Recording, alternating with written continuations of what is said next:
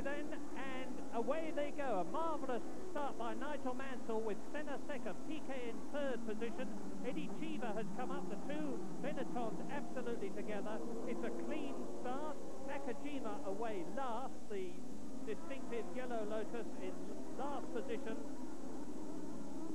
And here is Nakajima. Now we're riding with the Japanese driver, and look at the way he's already passing people straight through the middle of two cars there. That was he left his braking too late. Having a lot of trouble, Nakajima. Super clever driving. He rode over somebody else's wheel there, but it doesn't appear to have damaged the suspension. Well, certainly an exciting close-up view, and there he goes. And that's the end of Nakajima. So bang into the wall, and we had a pretty good view of a pretty undistinguished driving performance, quite honestly, there.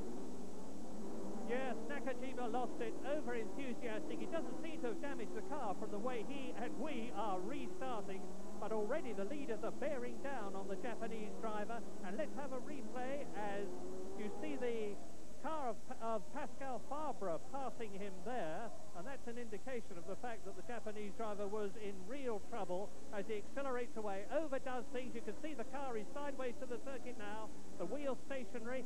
I don't think he actually touched the wall at all.